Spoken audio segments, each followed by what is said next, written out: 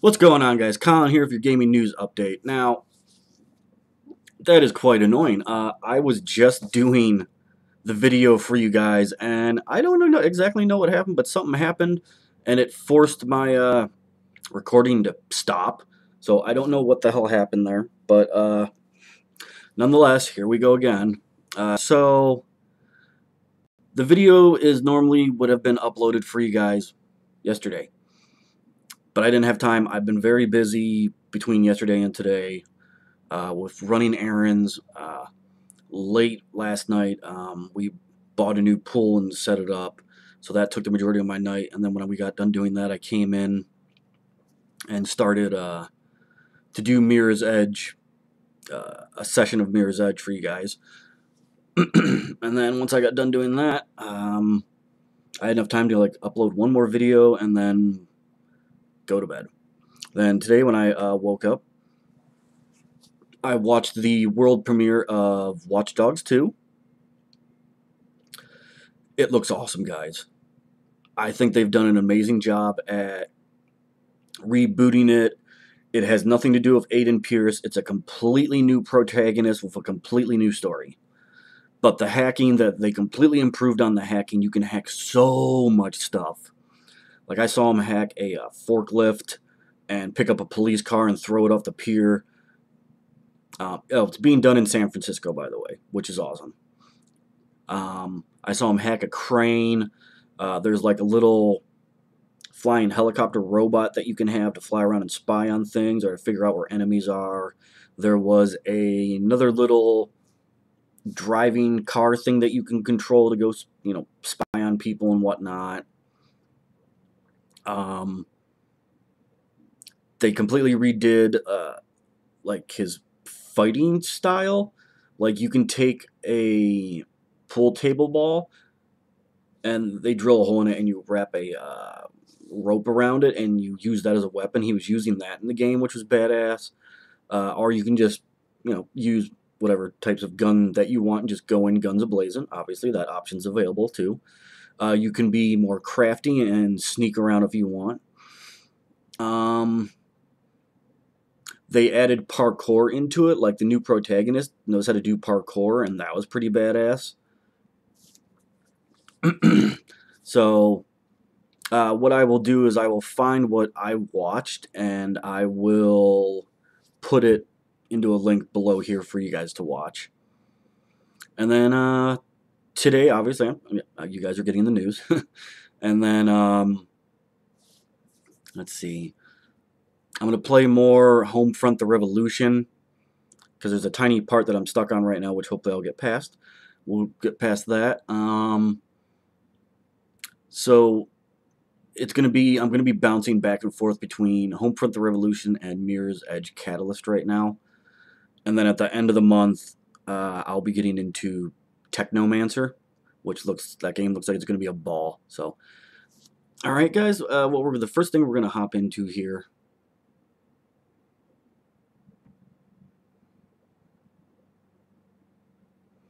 First thing I want to hop into is a game called Heroes of the Storms. And there's a new character that was put in. And the reason why I'm going over this is just because I found it funny. Okay, after first receiving the new character that was put in, it's called, I don't know if I'll say this right, Medava. After first revealing him in May, Blizzard has officially detailed Medava, the new Warcraft character coming to Heroes of the Storm. Medava is a specialist class hero who, at least on paper, has the potential to dramatically change a match. This is due to a number of factors, all of which are featured in the video above. First, rather than mounting up, his passive allows him to transform into a raven. While in this form, he moves 15% faster, is invulnerable to damage, and can both see over and fly over terrain. This provides him with the ability to scout out the enemy team without putting himself at risk. That's a pretty cool ability to have right there. The first of his abilities, let's see, his Arcane Rift is nothing terribly exciting. He shoots an attack in a straight line that deals damage and has its cooldown reduced if it hits an enemy hero. Force of Will is much more impactful as it protects an ally from all damage for 1.5 seconds. Timed correctly, that could completely negate enemy heroics or other hard-hitting abilities. His third ability, Portal, is what I find the most intriguing of the bunch. This creates a portal where Medava is and another at the targeted location, allowing him and his allies to instantly move between the two spots for 6 seconds. A talent choice allows the first portal's location to be chosen as well, offering more flexibility. This could be used to chase down enemies or to allow an entire team to quickly escape, saving them the need to, say, walk around an obstacle. Madhavi's heroic abilities are also interesting for the utility role they serve. Leyline Seal shoots out a slow-moving wave in a line that places enemies in stasis for 3 seconds, allowing teammates to escape or get into position to secure kills. The other heroic choice is Play Bomb, turning an enemy into flying sheep for 2 seconds, during which times they can attack or use abilities, or they can't attack or use abilities. When the 2 seconds are up, the effort spreads to all enemies near that player. This happens repeatedly until no one is polymorphed, making it a serious concern in close-quarter team fights. Medivh launches Heroes of the Storm on June 14th. Okay, now, the whole reason why I read that to you guys is because I found it hilarious that he can throw people into the air and turn them into sheep. That's so stupid, but it's funny. I like it. So I figured I'd read that to you guys just to give you a laugh. That certainly gave me one. And the next thing we're going to go over here is another game has been leaked. Big shocker, because that seems to be the thing to do nowadays, is people love to leak game pictures, game footage ahead of their reveals. Apparently, people do not have patience to wait. But whatever. Alright, the game that got leaked ahead of E3 was Dead Rising 4. Now, I'm sure there's a lot of people that follow the Dead Rising franchise. I, however, am not one of them. I did play the first one when it came out, but then after that, I didn't play anymore. And honestly, I can't remember why. It might have been because I didn't have a system that I could play them on at the time or something. I don't remember, but I played one, and then after all the rest that came out afterwards, I never played. Oh, man. Sorry, guys.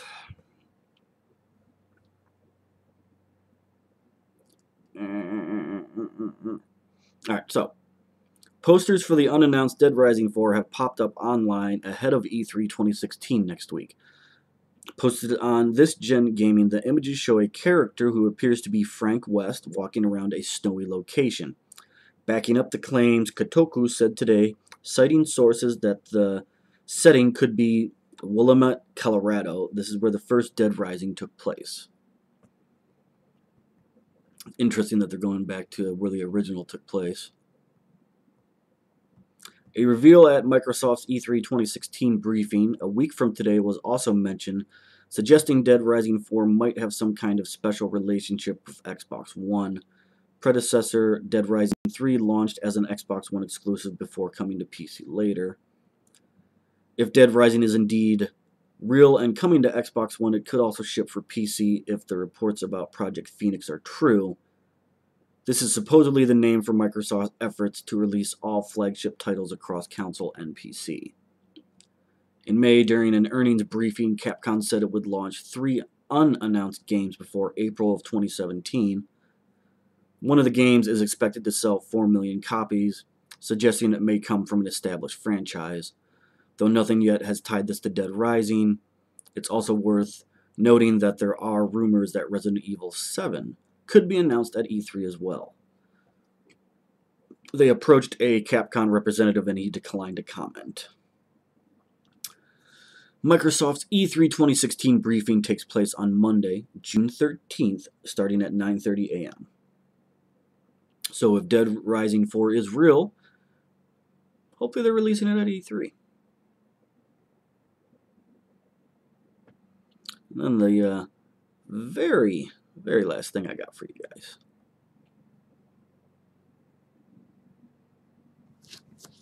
Today's been a slower day for the news updates for you guys.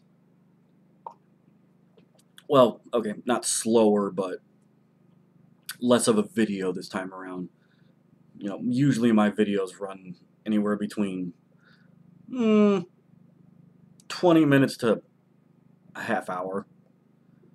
But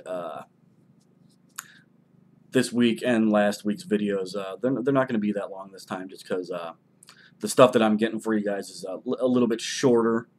It's not so lengthy.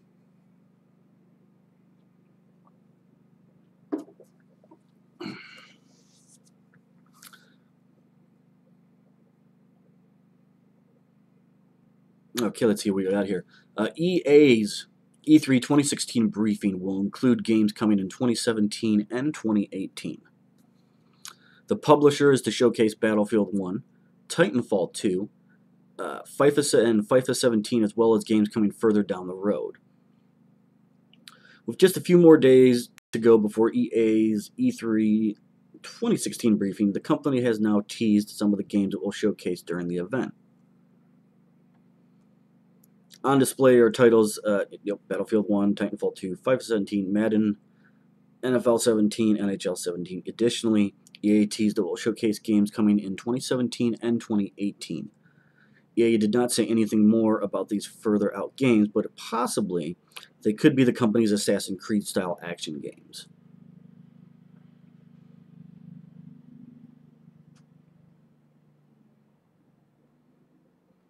EA's E3 event, which is called EA Play, will show off some of EA's most anticipated games launching later this year and next, with a few surprises from games beyond that. EA said this in a press release today. EA Play is taking place in Los Angeles and London. The LA event will be hosted by EA CEO Andrew Wilson, while EA Chief Officer Peter Murray will run the London event. Both briefings are scheduled to begin at 1 p.m. Pacific Standard Time, which comes out to 9 p.m. London time. Immediately following the U.S. event, EA will host a Battlefield 1 live stream where 2 teams of 32 players will square off. These teams will be made up of well-known YouTube personalities, while famous people like recently retired NFL running back Marshawn Lynch, rapper Wiz Khalifa, and EDM artist Zed will compete. Additionally, if you're attending EA Play in person, you can get an autograph from LA Rams running back Todd Gurley and a limited edition Titanfall 2 poster designed by Todd McFarlane. Attendees will also have an opportunity to make a custom World War I inspired Battlefield 1 dog tag. That's cool. I like dog tags. What? Okay, oh, sorry guys, just ignore that little bit. Okay.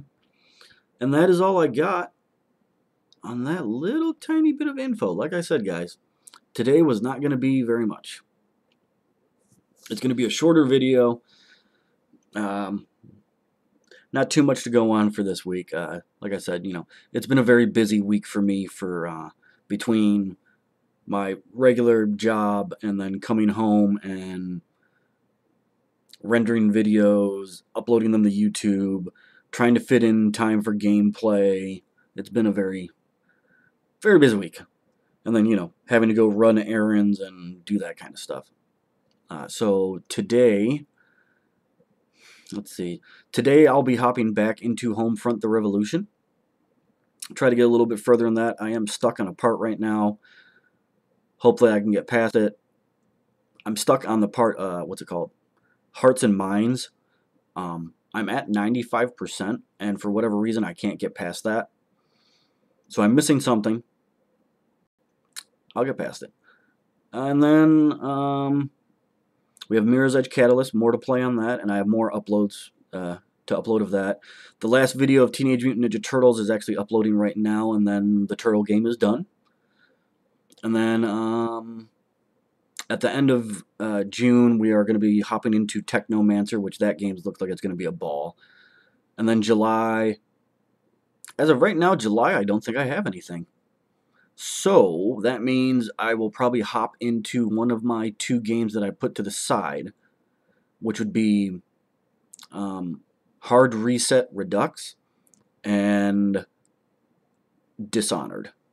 Because Dishonored 2 is coming out in November, and I want to play the first one, before I get to the second one.